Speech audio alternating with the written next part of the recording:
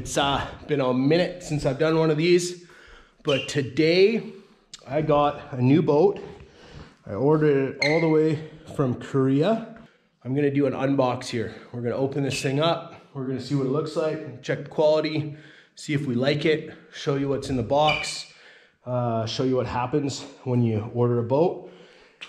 And if it's any good, we might order a couple more and try to sell a few maybe, I don't know. But today we're gonna unbox it. We are going to have a good long look at it, go through it all, see what's in the box, and then we'll get it out in the water. Here we go.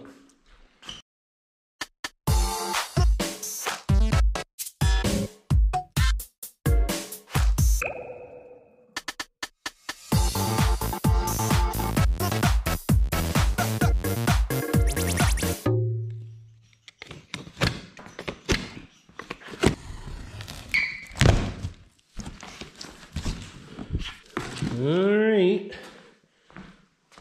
all the usual stuff it looks like when you get a boat, but maybe some other cool stuff in here as well. Here's a seat, looks like another seat,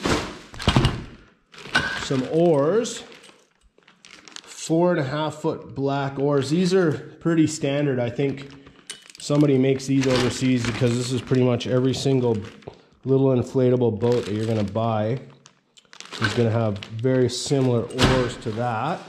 Oh, we got a slider hard seat. We have a motor mount. I don't know who ever puts a motor on any of these.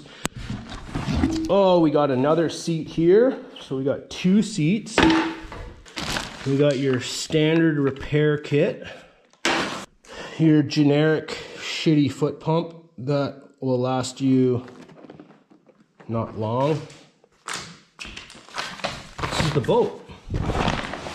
And the boat looks like it comes in a bag, which is kind of cool. Some type of knapsack of some sort. And here's the boat. Whoa. 25 pounds maybe? Here's the boat in the bag. Give you an idea of the size of it, weight. Maybe 2.5 feet by 1.5 feet by foot it packs down to. I don't know about this bag. Looks like a big suitcase, but at least it's something to put them in. I like the bags at Watermaster come with like a really nice solid backpack bag.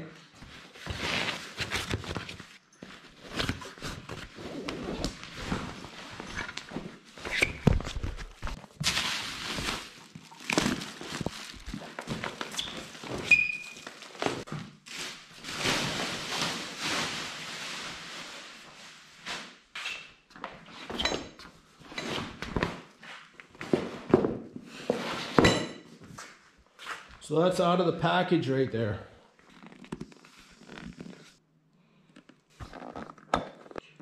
Your standard valves, some handles, some pretty standard handles. These are definitely an upgrade. The oar locks on this relative to some of the other boats. That's definitely a better quality one. Good quality, nice size D-rings, better D-rings. So everything looks pretty good. I like the thickness and the quality of it. Feels really good. And the seaming's a little bit interesting. You can see a little bit of the shine on the glue there. So I don't know, see what it looks like when we get this thing all blown up. Here's the pump, and it actually does come with some adapters for those valves, which is nice. A lot of the pumps on these boats don't come with adapters, so that's the pump. Looks a little bit better than some of the more generic pumps.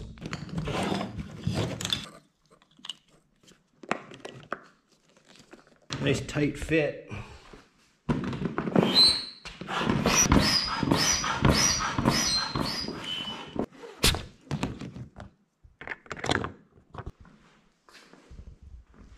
So there it is, fully inflated. So it has a high rocker style on the front. Storage area in the back, which is nice. And then you can see that the seats are gonna go in here. And this is kind of interesting. I haven't seen this before. This style of footrest. So this is obviously, your feet are gonna go here as the rest. I'll show you that in a second, but. Okay, well there's the boat.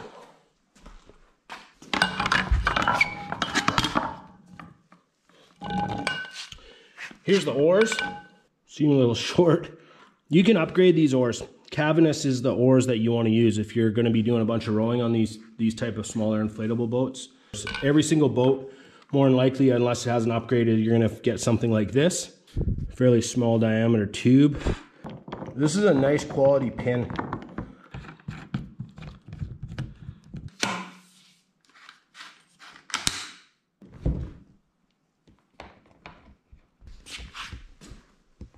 It's all together here. It's been blown up for 10 minutes. Here's my first few impressions of it. Is I really like the size of it. I like the build of it. I like how solid it is. I really like this seat system. I'm not 100% sure about this yet. I think that will be a test when we actually row it. A little interested in the gluing here. You can see that this is the sort of the gleam off the glue. You can see it here. I don't know if it's a good thing or a bad thing. I really like the back here. Nice, super solid. I have another boat that has one of these and it's not as solid as this. This is nice. Rain's gonna slide up. It's not gonna pool here. The quality, the D-rings are awesome. These are big D-rings. You look at some of the smaller diameter D-rings that they put on these boats and they're definitely not as nice as this. And really nice motor mounts here as well. There you go. Cool.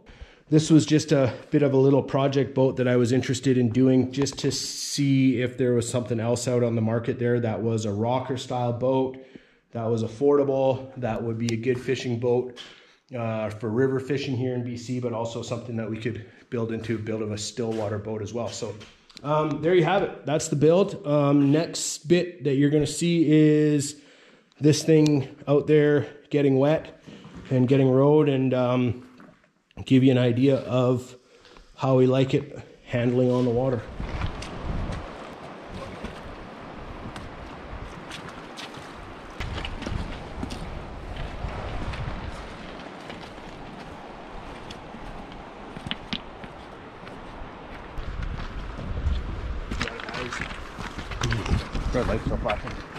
Oh, she's good.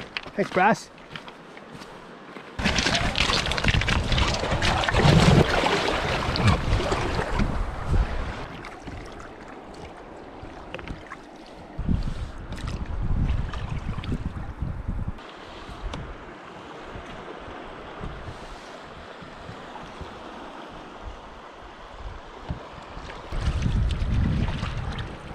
Do I look like I know what I'm doing? You need to plow a bit more, yeah.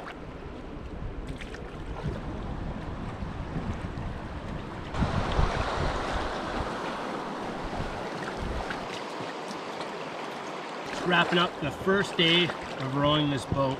I like it. It's not crazy different from some of the other boats I've rowed before. The rocker style is really nice. I think the rocker style, it's a larger rocker style than on the Scad and Assault. Feels super sturdy. It's easy to row. I would upgrade these oars. They're not the worst, but they're not the best. The boat's light, very maneuverable, easy to ferry. I walked it through some bush today. Walked it through a couple log jams and a few things, and easy to get up and move. The thing about these boats is they're really easy to make more complicated than they have to be.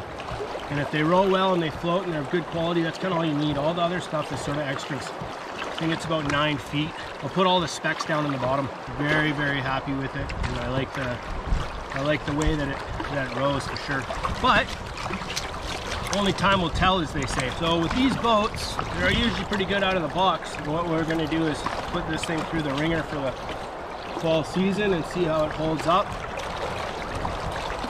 You can see that like I said, the components are good quality, but also all the seams on here are really nice. I've looked at enough boats now that I can sort of see when something's cheap, and this is definitely the seams on this boat, the D-rings, the oar locks, everything is really nice.